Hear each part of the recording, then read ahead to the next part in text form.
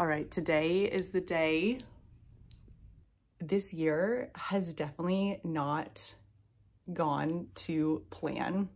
They told me at the beginning of this year that I would decide to take a break from my business, that I would come back to living at home for a little over 5 months, and that I'd go back to working at the country club where I used to work back in 2017. I would not have believed you. Break from my business, coming home, spending a little over 5 months at home, working back at the country club, like that was not in the plan.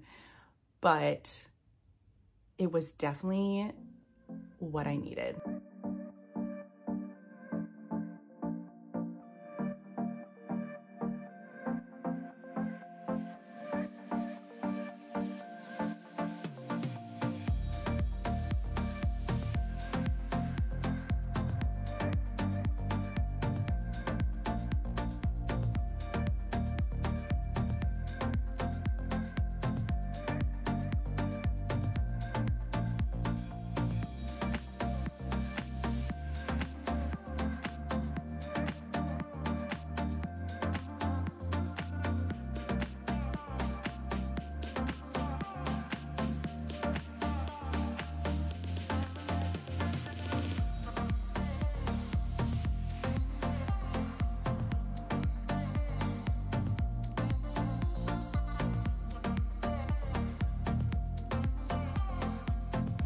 So I just got to my gate here in Honolulu. It is about midnight my time back in Seattle, and I am tired. Still have 2 more flights to go, but I'm really looking forward to getting on this flight, and I'm hoping that I sleep for the whole flight. So I've recently been getting into travel hacking, and I want to tell you about my flight. So the flight that I first found was through Qantas, and that was through Qantas, it was Honolulu to Apia Samoa to Brisbane. And both of those flights were around 5.5 hours. And my layover in Apia Samoa is gonna be like 2-3 hours. And I was able to use all of my points, all of my Qantas points. So it was around like 33,000 points and like $50 in taxes or something. And I thought that was a really great deal. So I booked that, and then I booked a separate flight from Seattle to Honolulu through Alaska, and that was around like $320. So all up from Seattle to Brisbane, 3 flights, less than $400, which I'm pretty excited about. I know that there's a quicker route for sure. But what I really like from last year, I had a flight that flew Brisbane to Honolulu, Honolulu to Seattle, and I really like having a layover here in Honolulu and just kind of splitting up the flight times and everything, travels.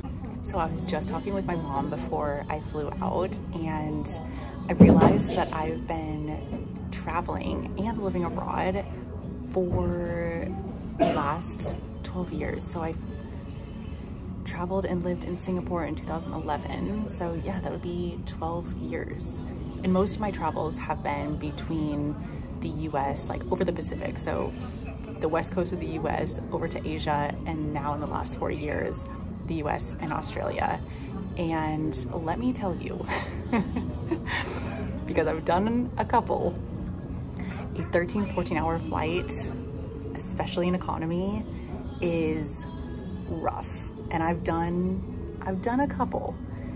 So I was really excited when I found the first flight that I did through Qantas, Honolulu to Apia Samoa to Brisbane. And then I just booked that separate flight from Seattle to Honolulu. So I will update you when I get to Brisbane, when I get back to Oz after I've done all 3 flights, and let you know how it goes.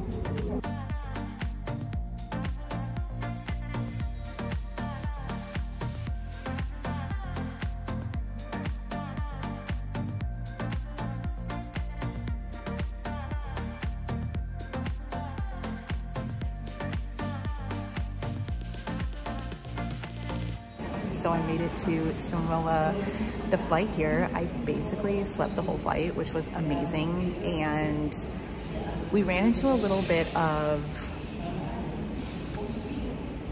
happenings. When we got here to Samoa, I was pointing to, there was a guy standing at the top of the staircase, directing people, and I said transfers because I'm transferring to Brisbane, like on the same booking. And he said no, and he pointed downstairs to arrivals, to customs. And I know if you're on the same kind of flight and you just have a transfer, that you should not have to go down to arrivals and go through customs and grab your bags. But long story short, we had to go down through arrivals, had to pick up our bags, had to go out to ticketing, recheck our bags, even though they had the ticketing on them. So we did that, and then I made a friend who bid for an upgrade to business. She got it, and she let me be her guest to the lounge here in Samoa. The airport is so small. I think there's only 4 gates, and the lounge was nothing fancy, but it was really nice to kind of just sit there for a moment, have a little food and a coffee. And now I think we should be boarding soon, and I'll be on my way back to Oz.